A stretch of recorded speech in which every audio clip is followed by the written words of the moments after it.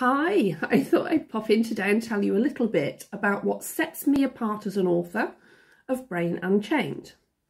And I can tell you straight away it's the same thing that set me apart as a mother, and that was the power of never giving up. My son suffered chronic depression for many years, and at the age of 8 he was diagnosed with Asperger's syndrome. We had a major struggle with trying to help him learn to understand his emotions.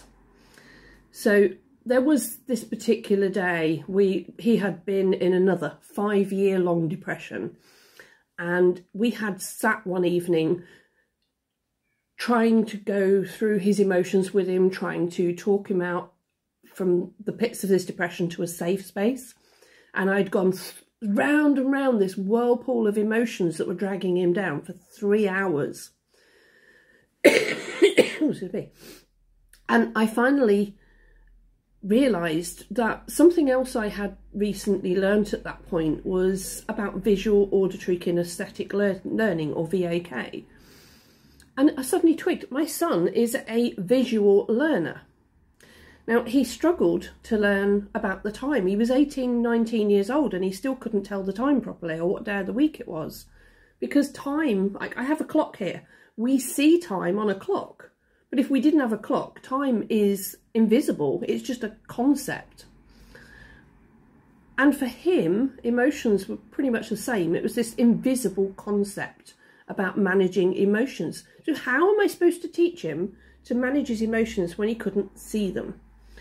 And this was the night where I began to put together the strategy that became Brain Unchained.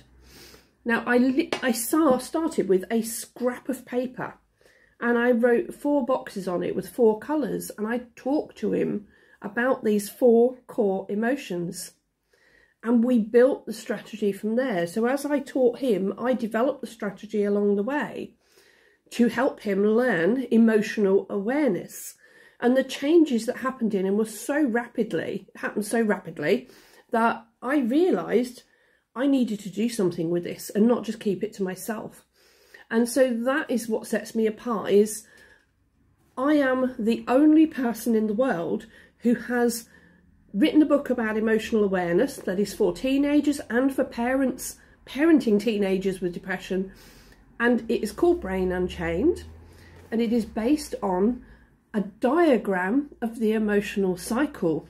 This now makes emotions visible. That's what makes me different.